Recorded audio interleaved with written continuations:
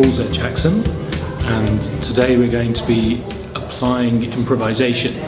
That is, seeing how some of the techniques from comedy improvisation can be used by trainers and facilitators. It's a very experiential session.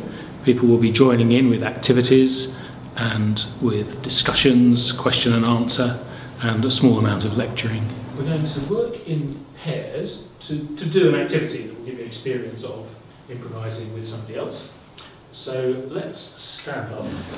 So we're in a sea. The room is a sea, and it's a shark-infested sea. Safety is when you cluster with a group of people of exactly the number that I call out. 3.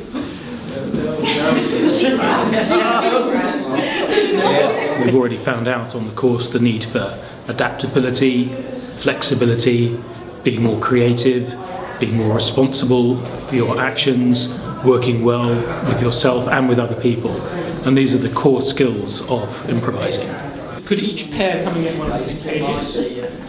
One of the central concepts of improvisation is yes and.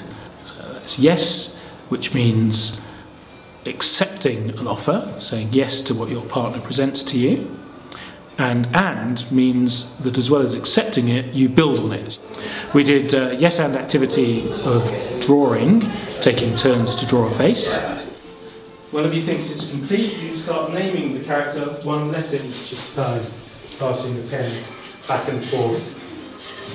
And we did a yes and activity verbally in conversation, where people built on each other's ideas, taking turns to reminisce about a holiday that they had together in New York, even though they'd not actually had any such holiday.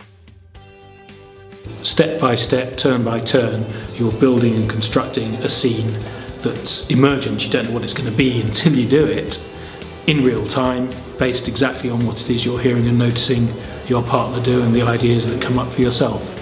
So yes and is the generative engine of improvisation. 2!